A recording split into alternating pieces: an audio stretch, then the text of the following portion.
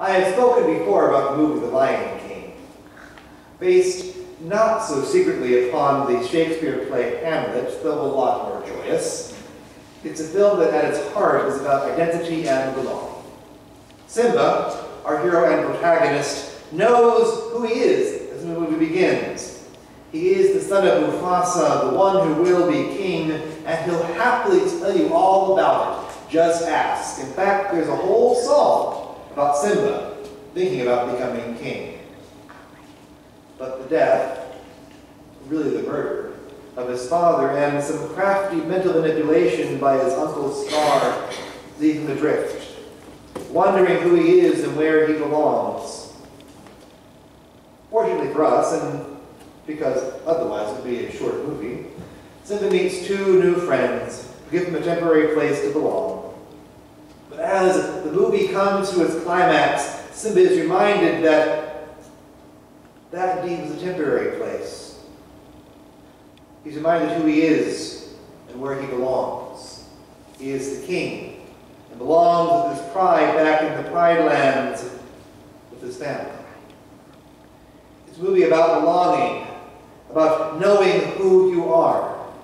And Simba is finally successful when the movie comes to a joyous end, when he finally finds his place of belonging in the circle of life.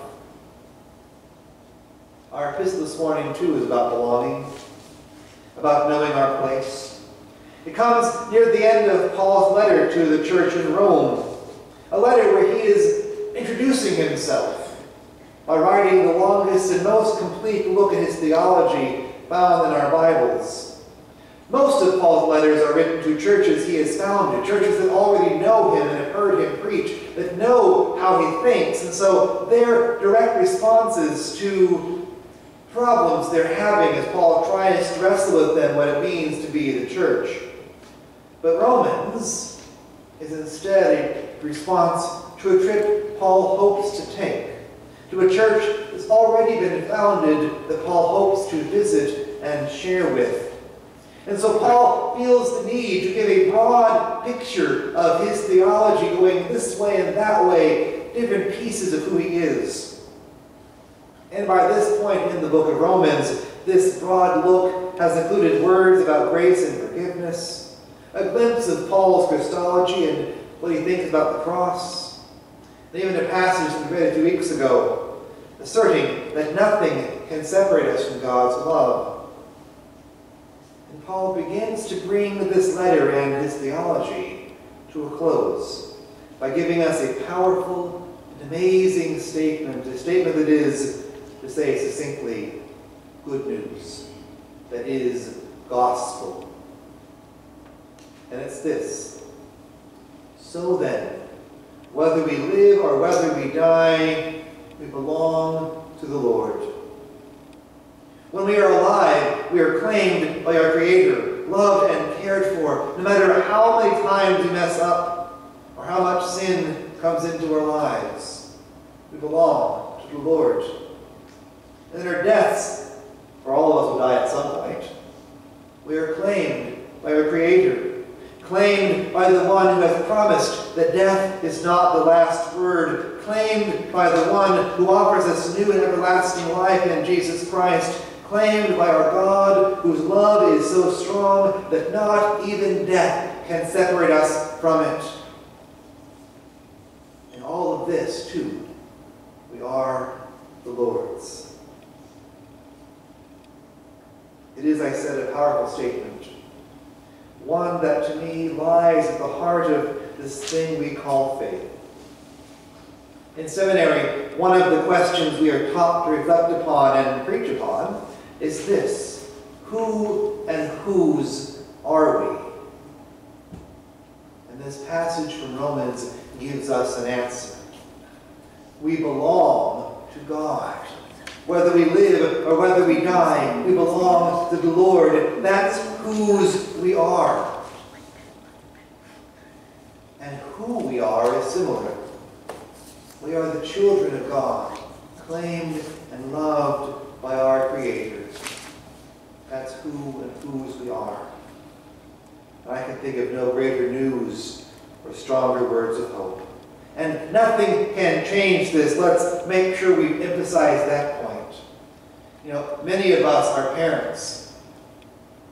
And one of the realities of parenting is nothing keeps us from loving our children. They can mess up. They can be estranged from us even. And we still love them. We still wish they were in our lives. They can not clean their room. My younger kids now. They can have attitudes in the morning. But nothing can stop us from loving them. And that's true for God as well. Nothing can change this statement. Whether we live or whether we die, we belong to the Lord. I could stop preaching right now, because that's a good chunk of gospel. Except for one thing. This morning's gospel passage. I will admit, I spent some time grappling with what passage to read and use as a sermon, the passage in Romans or the Gospel of Matthew. But then I realized something. The two of them are complementary. They give each other deeper meaning and help us understand the other better. In the Gospel, Peter asks Jesus, "How many times should I forgive?" Perhaps hoping for a small number he could count on his fingers and then, bang, stay angry. But Jesus, as he does so many times, disappoints. Not 7 times, he says, but 77 times. Some translations say 7 times, or 70 times, 7 times. But as one of my resources said this week, if you're arguing the presence of the zero or exactly how many numbers Jesus actually meant, you're missing the whole point. The idea is to be a number beyond counting. One we can't keep track of. We're not supposed to keep a tally mark until we get to a certain number and then, we don't have to forgive anymore. Instead, we are to be a people of forgiveness, who, like our God, are slow to anger and quick to forgive. We're not to hold grudges or hold on to anger. We're to forgive when we are wronged. And that forgiveness happens even before the asking. We aren't told to wait until someone says, "Hey, I'm sorry," to forgive. We simply offer it because it's for us. And forgiveness doesn't mean there's no consequences in life, but our souls are to let go of anger and bitterness and hurt and forgive. Because that's who we're called to be. Forgive whether it's a small thing or even a big thing. Even a thing as big as 10,000 talents, as in the parable this morning. A talent, by the way, is about 1 day's wages. So the first slave owed 10,000 days' wages in debt. In other words, a number too big to count. We're to forgive even things that big. Because as people of God, people who follow Jesus, forgiveness and grace is to be a way of life. And that's what it looks like when we live out the identity of who and whose we are. When we truly begin to believe that we are God's and that God loves us and claims us. And we live out that claim in the world. Romans tells us that whether we live or whether we die, we belong to the Lord.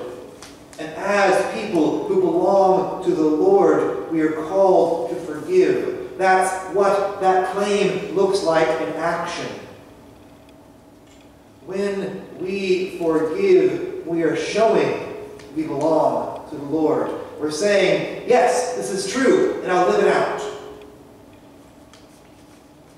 That's what it looks like to live out the call and the response and the gift.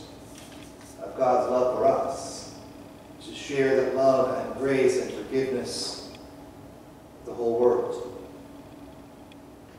Conversely, it is that very love and that very claim that God places upon us that makes the forgiveness possible in the first place. Because make no mistake, forgiveness is hard work. It's in many ways human nature to, when we are hurt, to hold on to the hurt, or want retribution, or to make them pay, or to get back at them. It's not good for our souls, but it's human nature. The forgiveness that Christ hopes for us, dreams for us, and calls us to is different than what we want to naturally do. And we can only do it because we are empowered by the forgiveness and grace of God that meets us where we are. By the claim of God that says to us, "You are mine, and I love you, and I forgive you." It is that love and that claim that allows us to forgive others. It is that love and that claim that allows us to live it out in ways we otherwise couldn't. Whose are we? We are God's, because whether we live or whether we die, we belong to the Lord. And who are we? We are the children of God, claimed and loved by our Creator, who are called to live a life steeped in forgiveness. That's who we are. That's our place. That's our role in the circle of humanity to which we all belong. We are to be a people of forgiveness, because that forgiveness points back to the one who claims all of us, our very Creator,